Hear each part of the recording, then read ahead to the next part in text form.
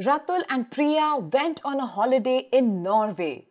On a chilling morning, they went to a frozen lake for ice fishing.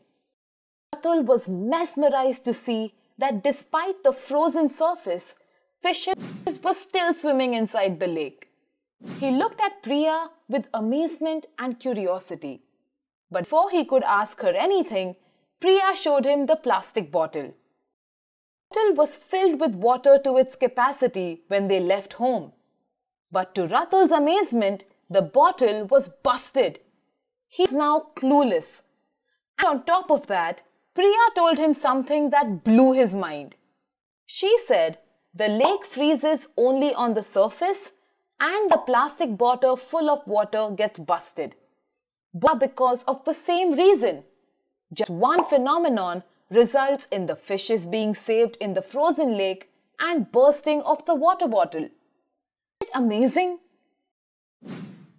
You know that objects contract on cooling and expand on heating, right?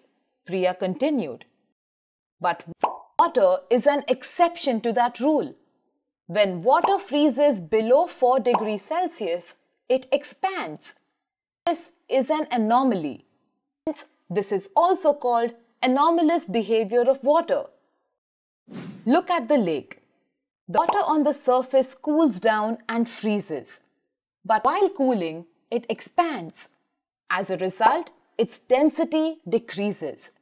Because of lower density, ice floats on the water and the water of higher density remains below.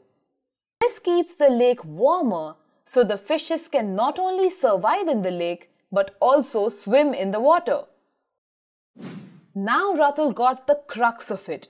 So he wanted to explain the bursting of the bottle. He chipped in, similarly, the water in the bottle cools down and when it is frozen, it expands. But there is no space for water to expand because the bottle is filled till the rim. So the freezing water exerts enormous pressure on the bottle and that causes the bursting of the bottle. And now you know why I was telling you not to fill the bottle.